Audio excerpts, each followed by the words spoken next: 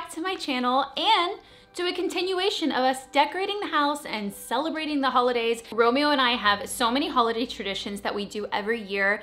Obviously decorating the house. We make gingerbread houses every year. We have like a contest. I pretty much have Christmas movies playing on the TV all the time while I'm working every day. We drink hot cocoa. We wear matching pajamas. We do all of the fun things, right, Kinsley? And this year, with us staying home more often, it was just so important for us to continue with those traditions, but also introduce some new ones that we're gonna love and do every year because the holidays are just such a special time for us. So like you guys saw in the last video, we already started decorating just with the stuff that I already had in storage, things that I've kind of carried over from year to year. And for me, decorating, and for us, it's less about glittery trees and what we decorate with, but it's more about the feeling that our home has. I want it to be warm and inviting and cozy. I was going for a very like rich tones with like warm textiles with a very Scandinavian design direction. So it was important for me to incorporate our keepsake decor with new kind of traditional Scandinavian style decor as well. And what better place to shop for Scandinavian decor than IKEA? From furniture and lighting to Christmas decorations and even Swedish style desserts. They have everything that I was gonna need to really make this a Scandinavian warm, cozy place for the holidays. Very special thank you to IKEA for sponsoring today's video, and we are kicking off their 4 weeks of wonder, where myself along with 3 other amazing creators are gonna give you some great holiday inspiration. We're gonna be sharing our holiday traditions, old ones that we love, new ones that we're doing this year while we're staying home, and hopefully inspire a very magical, wonderful holiday for you guys this year. So grab some hot cocoa, a really warm blanket, get cozy on the couch. Let's do some fun DIYs and decorate parts of my house. So I want to start over here in the entryway, and you guys saw last time that we got the tree, finally had some tree dilemmas, but we got a tree, we did some fun DIYs, but I did mention I didn't quite have enough to do the bookcase to my liking, so I want to see what we can incorporate there. And also on this other side, right when you walk into the door, I love sitting next to a fireplace or a Christmas tree in the wintertime. So I want to create a really cute little seating area, and I have some great pieces to do that with. Although the Christmas tree puts off this really beautiful warm light, I don't think a seating area could be complete without a floor lamp. So this floor lamp is super beautiful in a natural wood with clean lines, and it'll help to light up the corner opposite the tree. To ground the seating area, I chose this really simple rug because I felt like it needed to have inclusion. I felt like it needed to snuggle up with one another instead of just all of these pieces sitting in the entryway. And this has a little bit of woven black in it, and it's very neutral, so it goes with the overall theme. What better chair or piece of furniture to sit next to the tree in than a rocking chair? This chair is amazing. It's so pretty in this natural wood tone that pairs back with the lamp on the other side. And then to break up some of the light wood and the cane and bring in some of the black that we have in throughout the room, I chose this little side table, and it's the perfect size to kind of have here with your cup of coffee, making this space a little more cozy. I found this at a flea market, and I thought it brought in some of the green tones carrying through with the design, and a little bit of pine cone, pine twig. And I love all of the texture in this throw, and nice little cozy throw next to the tree to bundle up with. Maybe a fuzzy pillow. I love it. We're gonna add a little more to this area in a little bit. It has like some stars and stuff that I wanna hang in the window. And I wanna add a few more things over here on the bookcase. With bookcases, you always start off really strong and then you find that you don't have great pieces anymore. So I love these top 2 shelves with all of my like vintage books, and then all of these bottle brush tees are from IKEA too. As soon as I saw this like lantern style light, I was like, oh, I have to have this. Look how beautiful this is with the black and gold. They also have it in 2 other colors, like a dark green and I think a red. Even the bottom of the light bulb is gold. I loved it. But I thought it would light up this third shelf down here. I usually have a Himalayan salt lamp on this for every day, but it doesn't really feel holiday, you know, but this one, I'll keep this one year round for sure. And then maybe down here, we can slide this over and just include some of my everyday stuff that I already had here. Some vintage kind of bottles, a little baby wreath, just to make it a little more festive. I had some ornaments obviously from last year that I incorporated into the tree, but I was excited to see what IKEA had because I wanted to bring in like an emerald green and more just like glass clear ornaments to make the tree feel really light because it's so full. I wanted it to kind of be like a little bit sparse and a little bit Scandinavian, obviously. Minimal, but have some really cute handmade stuff. Look how cute these gold ones were. They come with little red string for you to put them on, so it adds a little bit of color. I thought those were cute. And I love, these were perfect. These were that emerald Christmas green that I was looking for. It's gonna blend in, obviously, but that's kind of like the look I'm going for. Glass and green. Kinsley loves ornaments. No, this is not for you. They also had this pack of really pretty glass ones. Look how pretty. It comes in a pack of 3. Like a really simple snowflake design on them. I thought they were so pretty. They already feels so cozy in here. But we need a tree topper. Look how cute. Simple star, gold star going with our theme. So one of the DIYs that I really wanted to do this year was to make those dried orange slice garlands. We're gonna need some oranges, obviously. I got 10 because I was like, I don't know how, I'm not quite sure how many orange slices it's gonna take to make up a garland. So we're gonna do a lot, but I only have 1 baking sheet. So we're gonna do this in stages. Based on my research, we have to preheat the oven to 200. Get that going. And then we're going to thinly slice our oranges, oil at the bottom. And it said lightly spritz with cooking oil, like lightly. Now we can cut our oranges.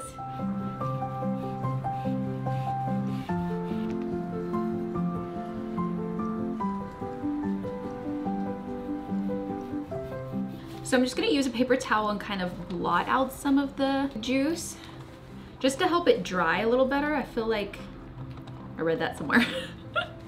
Now we're gonna place some on the baking sheet.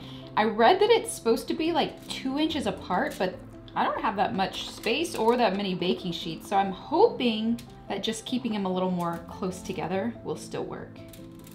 Now we're gonna put them in the oven for 2 hours.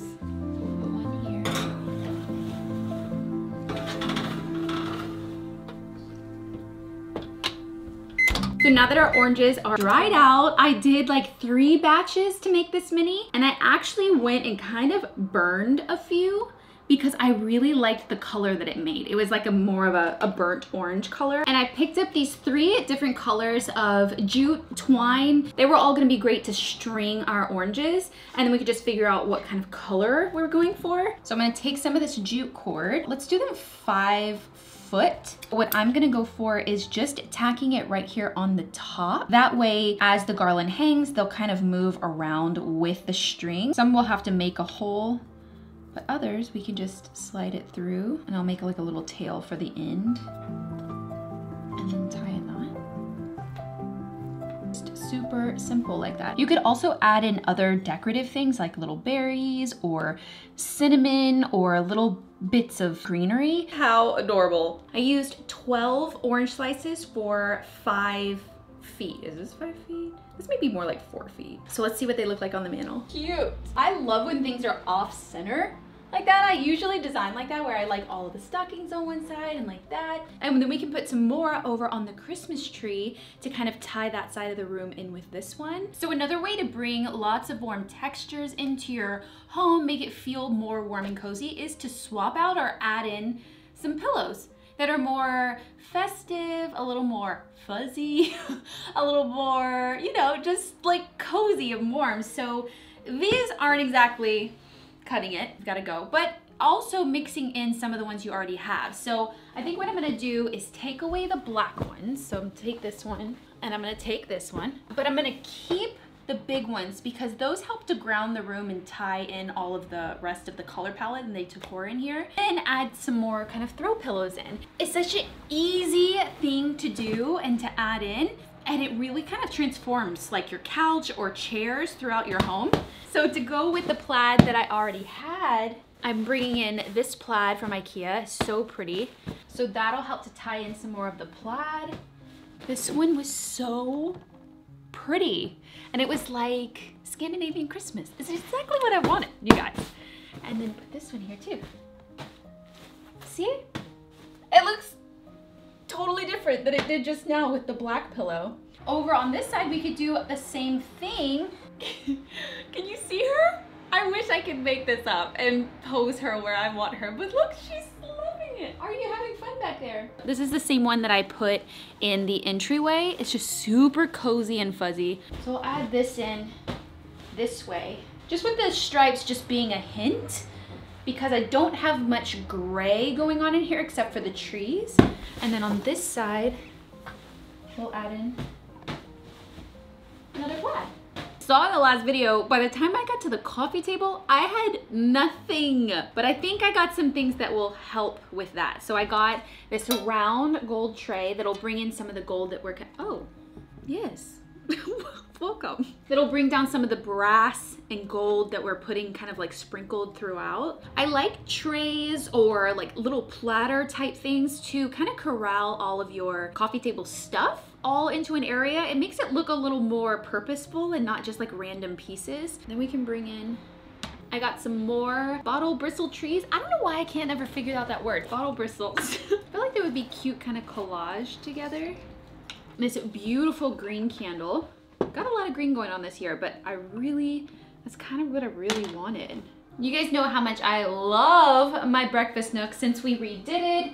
And it's just, it really came to life after the last makeover. But I was like, well, we're in the kitchen. This is where we're gonna, you know, build gingerbread houses. I saw an inspiration photo of this really beautiful chandelier garland. I figured out a way to DIY it just to replace the shade. So I'll keep the original light there, but we'll kind of do this like garland DIY. Basically, we want like a solid circle of garland or pine.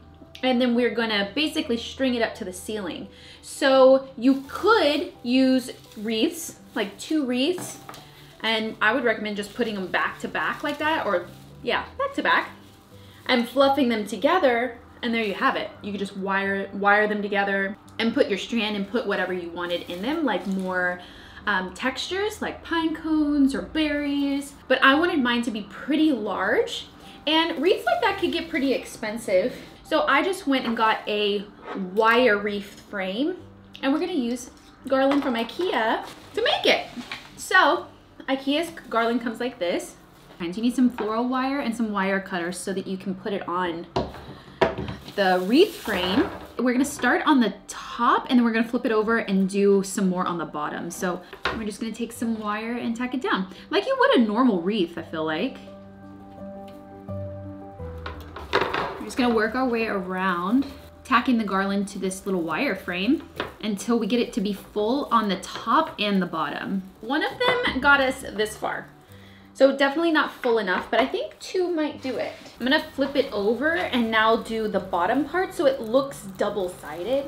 So now we have these little sprigs that we can add in just to give it some depth, texture, a little bit of pine cones. And I had these little LED candle light clip ornaments. That's a long name. This is something fun and festive and different. Now to hang it on the ceiling.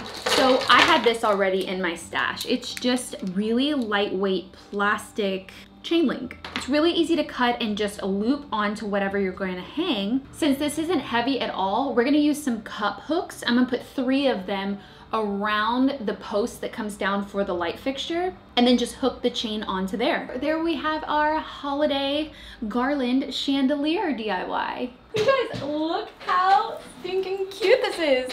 So I just cut off the rest of the chain that I didn't need. So just make sure that you're securing it to the ceiling properly. We don't want anything falling down on you or anything. So I felt like over here definitely needed some festive jolly joy. What are these words I'm coming up with? I thrifted. I found this beautiful Scandinavian style cookie jar and I was like, oh, that's gonna be so pretty for the holidays. It has like little houses on it. It was like $2 or something. So I love to mix things like this that I found, and then mixing them in with new stuff around your house really makes everything really special. Okay, so I've got some more of these little trees. I felt like they were just too cute. Look at these little bitty houses. Oh, they're just like, dude, I am really excited for Christmas, you guys. I love to decorate for Christmas. Also, I got a few of these. I got one small one and the large one because I always love when they have the little twinkly lights in them like this. So you want to kind of like make it messy so that it actually stands up inside of there. At least that's my plan.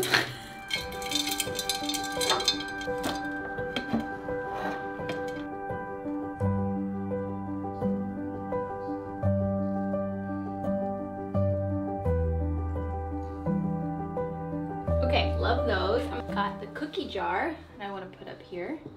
The oval shape tray to the one that I put on the coffee table. So maybe that will look pretty with some of our little trees. It'll kind of gives it some contrast. So the black and the gold, and then the trees will show up a little better. I had another idea for a fun DIY, and this DIY is more if you have limited space, if you don't have room for a big tree, or you just want to bring some kind of like tree ornament element into another room in your house. I had every intention on it being real pine, like a real tree. It's really early in the season, so they don't have them yet, or I couldn't find any. So I have these that we're going to use so that I can like show you guys the DIY. And you're gonna need a glass vase, a glass jar of some kind. This one is from IKEA, and I felt like it was the perfect shape, exactly the shape that I was going for this DIY. If your pine is real, you can use a glass vase, fill it with water, and it'll stay really pretty. So just take your jar and position your branches in here. I cut mine at two different heights so that they would kind of like cluster together. So I basically am creating this branch coming off so that we can hang some ornaments here. And we have the same beautiful ornaments that we used on the Christmas tree, so it'll tie the whole theme into the kitchen as well. I love these emerald green ones. And then the snowflake glass, they're pretty. And then we'll just hang ornaments off of it like we would a normal Christmas tree. Simple DIYs. You kind of just have to keep bending your branches until your ornaments can hang straight and freely. Maybe style up the windowsill a little bit with these cute little houses. I love these houses. They also had this really cute battery-powered little lantern that I thought would be cute in like a window or on a shelf where you don't have a plug. Bring in some gold candlesticks with our green candles. And now it's just a really cute little area to bake some cookies, to, you know, be in the kitchen, be festive. So I have two of these, and I was thinking that they might be cool on the windows here. They don't have anything in them, obviously. I like to think of all of my projects as a work in progress, that nothing has to be perfect right then and there. You gotta figure it all out. That would just really stress me out. So let's see what it looks like. Let's keep it there. Maybe I'll add in some berries or some pine cones. Maybe I'll go back to the store and get some more. Since one of our holiday traditions is always to go around and look at Christmas lights, so how people have decorated their houses and just drive down really pretty streets where they have kind of done it up for the holidays, I always like to think about how my house looks from the outside. So like if someone was to like drive by or look across the street or something into the house, what would it look like? So this big window is already looking so good because we have the tree in it, but I was like, what else can we do to just make it like that much more special? Throughout my whole inspiration board, I had like these star shapes or origami, like paper lanterns. IKEA had some, and look how cool these are. So they light up. They're so light, we're just gonna be using some of those wall safe hook things that you can put on the ceiling or the wall, and it can hang up to a certain weight because these are super light. So we're gonna hang them up in the window kind of at a staggered look and then see what they look like from the outside. I love the stars, but obviously they have to be plugged in. So cords can get really tricky in the holiday season. It's like, how do you hide them to make them look good? To cover the cords around the window frame, I could just put one of these garlands up there and maybe like weave some stuff into it, maybe make it a little cuter. I don't think I want to do it on the whole window, but I totally could. But I'm definitely filling up this area a lot. I would rather have the garland there and make it look a little more full than not have it there and see the cords. Oh wow, I actually think it helped to kind of finish off that edge, because it was missing a little bit of greenery or a little bit of something, and it frames the window really nicely.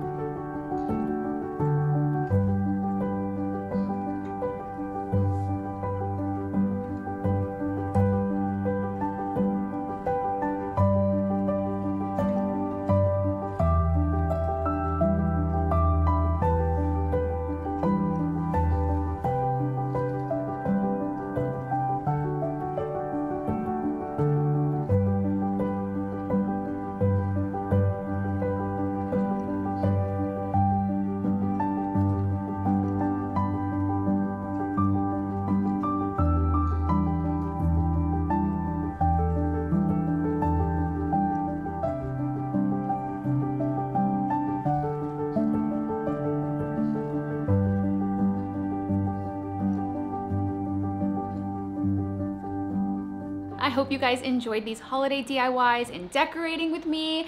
If you're anything like us, this season just brings so much joy, so much happiness, and bringing all of these warm, cozy textiles and making these moments throughout our house just invites the season indoors. I hope this video inspires you guys to decorate your home for the holidays and start new traditions or carry on with the ones that you already have. And I would love to know what your holiday traditions are. So let me know in the comments below what your holiday traditions are. And this is just the beginning of IKEA 4 Weeks of Wonder. Next up, Danny over on Stovetop Kisses is going to be giving us some amazing cooking tips, holiday recipes. I'm gonna leave her channel linked in the description so that you guys can continue to celebrate with us. And as always, if you are not already subscribed to my channel, I post new DIYs, holiday DIYs, room makeovers, and thrift flips on my channel every Sunday. So hit that subscribe button and the little bell notification so you know exactly when I upload every Sunday.